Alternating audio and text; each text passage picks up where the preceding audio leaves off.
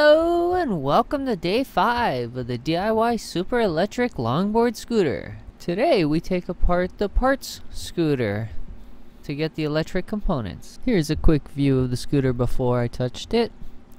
And now I start by removing the seat, the foot plate, and then the batteries. Those I want to remove first so nothing shorts out while I'm removing any other components like the motor or the wiring.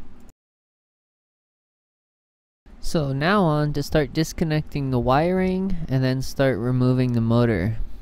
I ended up with the scooter that has the speed controller built into the motor, so it's actually pretty simple wiring. You connect power, of course you have a switch and a fuse and a charger wire, and then use a potentiometer to control the speed. You can see I'm removing the speed controller that came with the scooter, and that's because someone broke the knob off.